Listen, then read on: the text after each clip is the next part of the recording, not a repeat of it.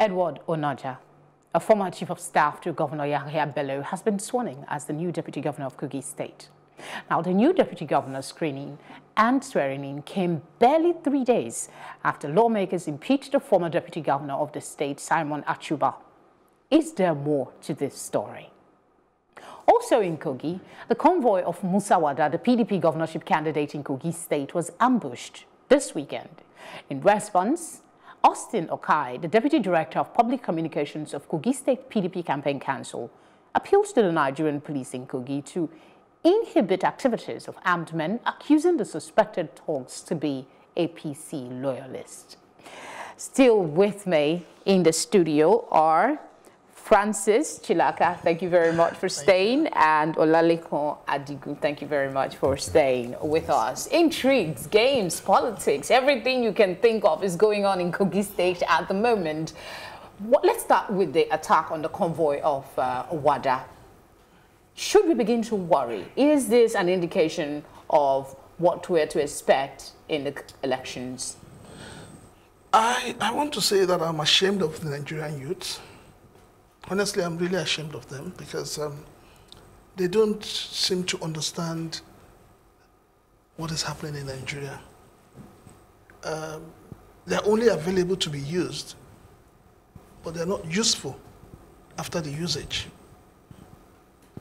I feel so bad because each time you hear that there's an attack, it's not done by the family members of these politicians. It is done by youths. And if the youths are really learning from what is going on, they would have looked at what has happened, played out in Edo State in recent times, where some youths who claimed that they had worked for Adams Oshimodi were now referred to as thugs.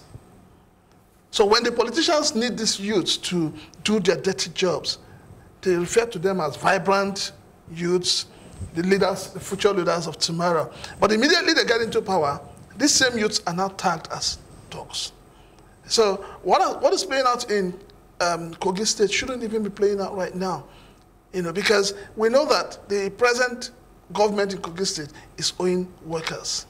Well, we'll get to that in a bit, but let's look at the accusation by the opposition now that the APC is, in that party, I think it's the APC that is in power. PDP is the opposition. Now they're saying that the attack was meant to put the APC in poor light because the PDP is now accusing the APC of hiring thugs. Could it just be a mere accident? Is there a political connotation, or this is an opportunity to, spin the story to their favor?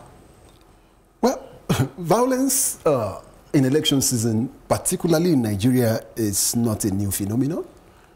We always see it. During the 2019 election, there were over 98 cases of violence relating to elections all over the country. About 1,852 or so, if my memory serves me right, within the 3 months from November to February during the presidential and governorship elections. So incidents of electoral violence is particularly not new. But what we are looking at now is a direct attack, in some cases political assassinations, harassment of opposition.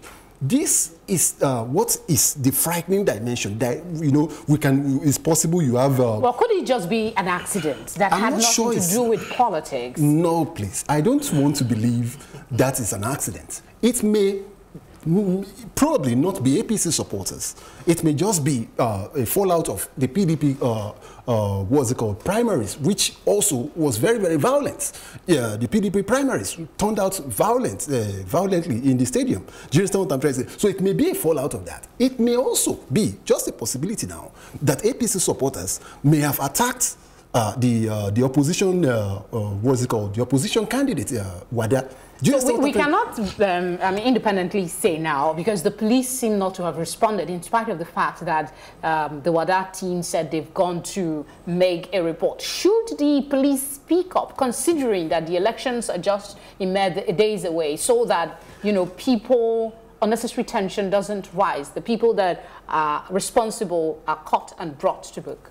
The truth of the matter is election violence, perpetrators of election violence, even when arrested, are released almost after the election. I told you of about 90-something incidents of violence. Many people were arrested for different electoral offenses during the 2019 February and March elections. Nobody has been prosecuted. Many of them have been released. Do you understand what I'm trying to say? Many of them even were released, even with the arms that these politicians supplied them. And that is where the complication is now. Because when you talk about electoral violence, that is why I have been an advocate of electoral offenses tribunal to try electoral offenses alone, independently of the traditional courts, so that these cases can be faster, because electoral offenses are more technical than normal civil or criminal procedures. Okay, let's look at other developments now. The screamer this afternoon was the swearing in of Onoja as the new deputy governor of that state. This is happening in spite of reservation and from stakeholders. The MBA have come out to say, first off, let me ask your reaction to his inauguration. It's a slap on democracy. It's a height of insensitivity and lack of emotional intelligence. Why? The legislative arm of government should work independently of the executive. What has played out in Kogi State has led to the swearing in of a new governor is the fact that the new deputy governor is the fact that the governor seemed to have overbearing influence on the legislators, which should not be so. You know, because I see no reason why you set up a committee to try somebody, and the committee comes out and says, this man has no case. And then you go ahead and impeach him. 3 days later, you're putting somebody else. So it's a fallout of the relationship between the former deputy governor and the governor, because I've taken time to look at the two of them, and I would say that the sacked deputy governor has made his issues clear. He says, look, I do not agree with my governor based on this, and all of that sums up to what? Bad governance, lack of accountability. Achuba is not agreeing that he's been impeached. He says he's going to, you know, challenge that decision subsequently. And the NBA has come out to say that whatever is going on there at the moment is not constitutional. But the reality is a new deputy governor has been installed in Kogi State just weeks to the election. What are his options? Does he have any? Well, if you ask me, impeachment, as defined by the 1999 Constitution, is more of a political process than a strictly legal process. Because, for example, what is gross incompetence? Gross incompetence is as interpreted. For example, if I'm the legislature, I can interpret the dress of this, my very good friend, as incompetence. Do you understand? The governor, okay, you woke up in the morning, you didn't greet the governor's wife. If the State House of Assembly defines that as incompetence, then it's incompetence, because that is what empowers the legislature in the Constitution. So setting up of a panel, even if the panel comes out to say, oh, and we have seen this thing all over again. Do you understand what I'm trying? So until we have a situation where we look at critically at the Constitution, where we talk about how things are done properly, how things are done in sane environment, if you set up a panel of inquiry, common sense demands that you invite me, I present my case. You saw the Clinton Monica Lewinsky. The whole thing was done in the open. Everybody was invited, this testimony, everybody, like a normal court. Yes, the House of Representatives, which is the lower house, impeached him at the time, but the Senate that was supposed to claim said, no, we can't find much of evidence. Do you understand what I'm trying to say? Because democracy presupposes procedures and processes. And that is why, I said it last time when I came here, that is what differentiates democracy from dictatorship. Because of the strict adherence to procedures. But we have a situation where we talk about barbarism, gangsters in power, who feels that, for example, the governor of Kogi, who feels that, and he demonstrates his power anytime he wants, that it's always easy for him to claim that he won the 25. You're basically saying 25 members is out of options. Not like it's out of options. Well, you can still approach the court. We have seen. Well, it's just days to the election. No. There's still, even if it's days to the election, the swearing in does not come up immediately. It's been sworn in. No, as in when I said of the new administration that is going to take, there's still time. It was done in the case of Peter Obi, for example, in 2006. It was done in the case of Ladoja in Oyo State, also in 2006, 2007. So it's not particularly a new issue. You can still approach the courts. I think what is playing out in Kogi State, we need to be very careful with this so-called fledgling democracy. We need to sit down as a people to take a second look at that 1999 Constitution. That document is a problem of this country. Until we all agree to the fact that that document needs to be really, really checked, because it gives a lot of power to people who do not know how to manage power. Yeah. We need to check that document. It happened in Imo State when Rochas was governor. We had about 3 or 4 deputy governors in Imo State. And everybody was claiming to have been sworn in. And the unfortunate thing is that we have a country where the legislative arm, the executive arm, and the judiciary do not seem to understand their oversight functions. Nigeria is a country where you cannot see a chief judge saying to the governor, Your Excellency, this thing you want me to do is wrong. I won't do it. Nigerians don't know how to resign. Nigerians don't know how to stand up and say this is wrong. And it is because of the clauses in the 1999 Constitution. That document is the bane of our problem today. Let me quickly ask you this question. Like, as you were talking, Onoja used to be a chief of staff to the governor. He is also going to be his running mate in the upcoming election. One would ask, what is the haste? If he's still going to come as the governor and that the time is short, isn't there something skewed about him being the deputy governor now? It could be. It could be. You know, politicians, their way of thinking is far from the way we think. It could be that suddenly Bello has realized that if I use this man as my deputy, I will probably win the election. So the governor of Kogi State right now is acting based on the fact that he wants to win an election. It's not based on what the people want anymore. It's based on his own desire. He wants to win an election. And so he feels that I would win an election going with Onoja rather than going with the former deputy who has disagreed with him on several issues, bordering on good governance. So he's looking at, those are the things he's looking at. He feels that this is a man that would agree to everything I want to do and say, and I would win an election with him. And that's a problem of Nigerian politicians. It's all about them. And like I was telling him before, I said, if you want to understand the mindset of a Nigerian politician, you are being used as a thug, go and tell him you want to marry the daughter. Then you will understand what politics is all about. Your quick response to that before I ask.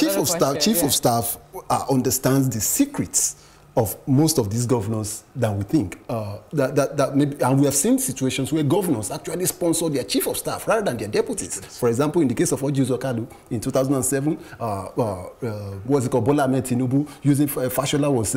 so these things have a pattern in Nigerian politics. And Nigerian politics, you can just sit down and observe it. There is always a pattern to some of these things.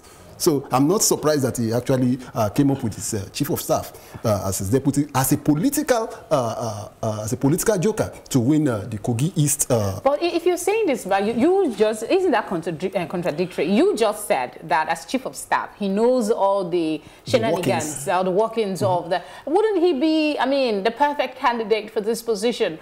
Anyway, that's not the question I was going to ask you. The question I'm going to ask you is, there was a case, I think in 2017, against Onoja. It was raised at the Senate, a corruption, I'm not sure, about 50-something million naira misappropriated. But that matter seems to have died along with the controversy at that time between the legislature in Kogi State and the National Assembly. Does that play at the Senate? Yes. Okay. Does that play any role now? Is it going to come up again now that he is deputy? Well, we have so many cases with EFCC. Don't forget, as at that time, who has the majority in the Kogi State House of Assembly at the time? Who has the majority? APC have 25 members out of 25 in Kogi State House of Assembly. So and the governor, being the leader of the party, can actually force his way on most of these issues. And you will see him claiming that he won the what's it called, the Kogi House of Assembly, and they are like under his control, and that is the problem, because most of them won partly because of his influence. What worries you most about the political climate in Kogi State ahead of this election? What is the place of the ordinary Kogite in all of this? Violence. I am worried that the violence is going to get out of hand. I'm worried because you have a sitting governor that wants to do everything to come back to power. I'm worried that people in Kogi State themselves are not even worried as much as those of us outside. You can't have a governor who hasn't paid salary for some months, several months down the line, and he still beats his chest and he says, I would want to be a governor. I would say this to people, not only to Kogi State people, I keep saying it, Nigerians must begin to demand for accountability and good governance from the governors, the honorable members, the local government chairman. We need to start holding them responsible. And we need to start voting people because we know they can perform.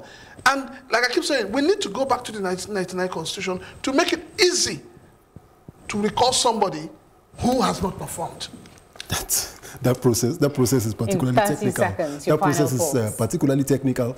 Now, when you talk about socioeconomic factors and their influence on economic factors, for example, the Kogi State is one of the states that are owing several months of salaries, and these things happen. We have seen governors in Nigeria that won election distributing kerosene. We have seen in this same country, we have seen governors, the money in the hands of many of these governors are just too much, and that is why it's very, very difficult to see incumbents lose elections in this country.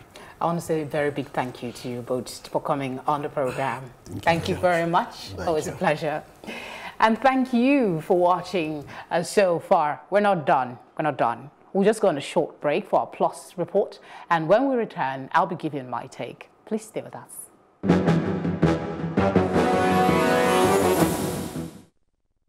The House of Representatives Committee on Air Force has stated that Nigerians are concerned about the security challenge. The chairman of the committee, Shehu Mohammed Koko, said this in Abuja at the inaugural meeting of the committee. He said the Air Force would get Super Tucano combat planes from the United States of America next year. The Chief of Air Staff, Air Marshal Sadiq Baba Abubakar, disclosed that the NAF flew over 65,000 hours to provide air power and other support in the last 5 years. So much that is out there, so much misinformation. And I'm not a politician, but I also know that I'm sure when you go back home, people try to ask you all sorts of questions. And it is only through this kind of interaction that we are able to give you the situation as it is, so that you can actually interact with your people at home. In the last 5 years, the Nigerian Air Force has done everything humanly possible to protect the lives of Nigerians and to also protect the territorial integrity of Nigeria. This committee is for the Air Force. We are going to do whatever possible to uplift the standard of Nigerian Air Force. I promise you this, and we are going to do it. As you are aware, as parliamentarians, we have taken an oath of allegiance and a membership to uphold and uphold the Constitution of the Federal Republic of Nigeria 1999 as amended, and in particular Section 14(2)(b) of the Constitution that provides the security and welfare of people shall be primary purpose of any government.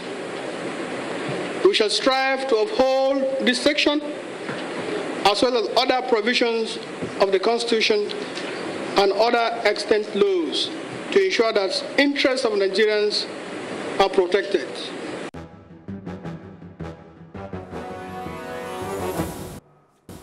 It's time for my thoughts tonight. It has become easier more than ever before to generate and spread information. Can we avoid fake news? I think we can. All we need to do is pause when we get any information. Is it fact?